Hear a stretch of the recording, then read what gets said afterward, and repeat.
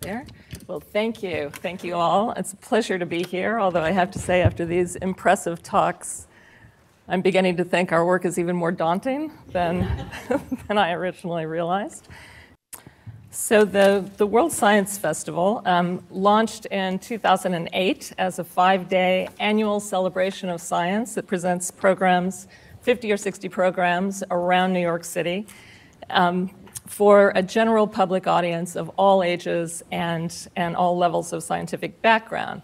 We're now in our 12th year. The festival's grown from a one-week event to a year-round organization, producing live events and a wide range of digital content that reaches audiences around the world. Cumulatively, our audience has attracted about 3 million visitors since we launched in 2008 in New York and Brisbane, and in cities where we partner with other organizations to present World Science Festival programming. And we've reached over, I think now 65 million online views for our video content. So to explain how we grapple with these issues of misinformation, I thought that we would start with a short video that really illustrates how the festival communicates with our audience and how we create programming. It's a lot of hard work behind that. The team in New York and in Brisbane are working 365 days a year to put these programs together and to draw on so many different kinds of resources to reach audiences, whether it's connecting science to the arts, going into the communities, finding ways to connect with and to engage teachers and students to be part of the programs, to reach other students, and particularly building an online archive that provides video content that is both from the festival, where we film everything and make it available online, as well as original digital content that we create.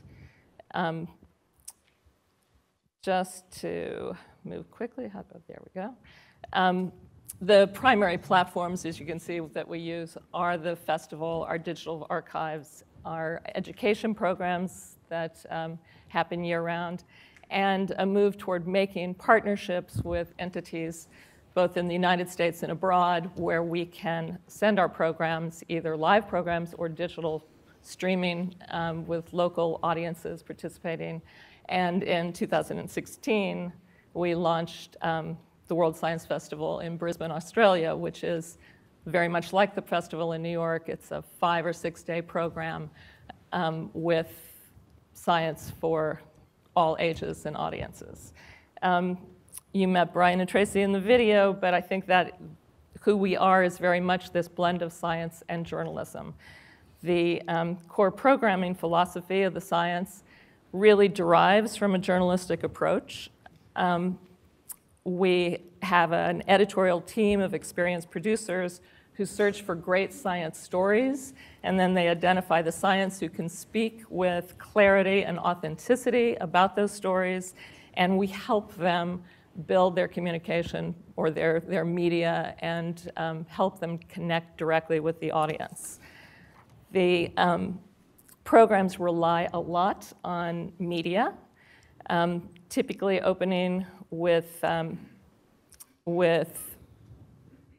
some sort of presentation or media content that establishes a base level of understanding for the audience, so that everyone comes as a general public audience without particular scientific backgrounds, so that when the program starts, they already have a base understanding that they can be part of the conversation from the beginning. They're designed to be engaging and accessible while always maintaining the integrity of the science and the accuracy of how these scientific ideas are communicated. I think the most important thing, of course, is who's on the stage, finding participants who are the experts in the field and can truly speak with authenticity and authority about the subject. And we have, over the years, been privileged to have some of the world's leading scientists in our stage, as well as artists and authors and renowned thinkers from all fields. And we bring them together on the stage, hopefully creating a diverse panel of of sometimes even divergent views that expand the discussion.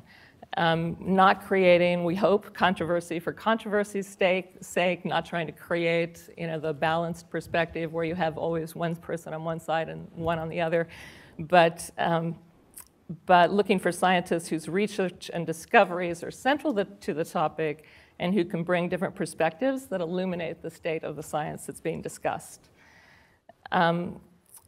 Key to that is our moderators. We rely very heavily on skilled moderators from broadcast television and other and journalists, as well as media personalities like Alec Baldwin, who helped us with a program on science and film. And they keep the story on track. It's really important to have those moderators there moving the discussion along and keeping things moving and keeping it at a level so that the audience is understanding what's being said on the stage. Typically, our programs focus just on the science. Unless there's a topic or a program such as climate change or GMOs or vaccines where misinformation rises to is a critical part, has significant consequences and is a critical part of the discussion, we try to focus on the science and leave the political implications aside. Mainstream television media often takes the opposite approach, and they sort of focus laser-like on the implications for society and politics, partly because science is hard to communicate briefly in a 2-minute news segment, and very difficult to make interesting and compelling for an audience in that format. But that's exactly where our programs begin, which is to work with the scientists to build media content and a strong narrative that explains the science with clarity and using the right voices. And in some programs, like the one you see here, we actually address misinformation as the central topic of the program. This was something we did in 2017, Science in a Polarized World. I have to thank Dieter, who actually participated in helping us develop the media for this, although I don't see him.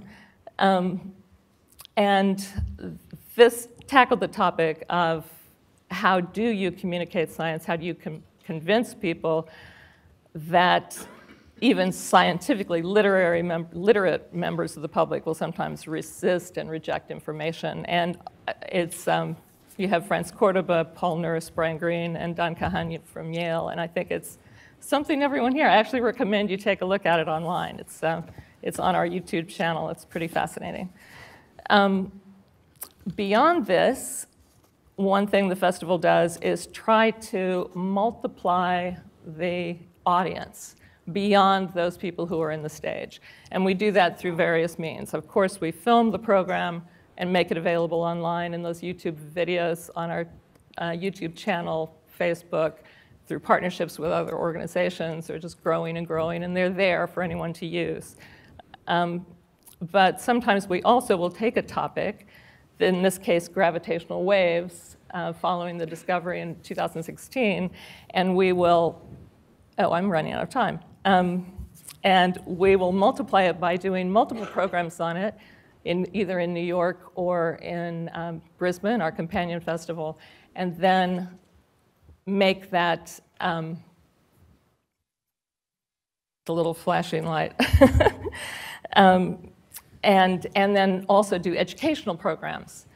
We have something called World Science U, which takes the scientists and deals directly with students, does lectures directly to the students.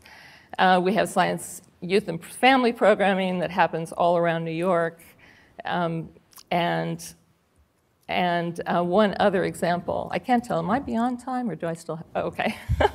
One other example that I'd love to tell you about later is Science in the Square, where we did an entire program on climate change in the Times Square in New York City. And it launched on the very day that Donald Trump withdrew from the Paris Accords. So it had timeliness and was an interesting phenomenon to watch. So sorry for going over time. Let's close this down.